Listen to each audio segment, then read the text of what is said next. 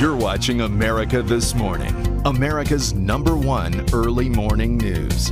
Now to the death of a young American diplomat in a terror attack this weekend. Anne Smedinghoff's body is expected to be returned today to Dover Air Force Base in Delaware. Her parents are mourning the loss of their daughter and recalling her love of country. Here's ABC's Nick Schifrin.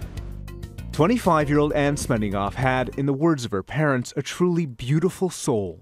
She was brave and generous. She knew the risks, but volunteered to go to Kabul.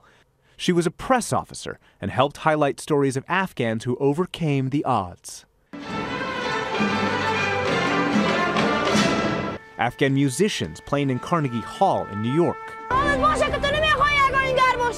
Two boys who had never acted then appeared in an American movie and were nominated for an Oscar. Her father sent me these photos. She didn't only want to go to Kabul, she wanted to travel throughout the country. She's just one of the many people who answer the call to serve our country in a myriad of ways. And for that, we are forever grateful.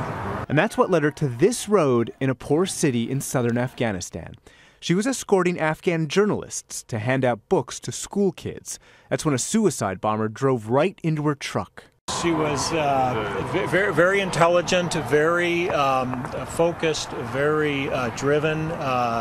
She really had a passion for what she was doing, and I think that made all the difference in the way she did it. Believing in the possibilities of diplomacy, of changing people's lives, of making a difference, having an impact, who was taking knowledge in books to deliver them to a school.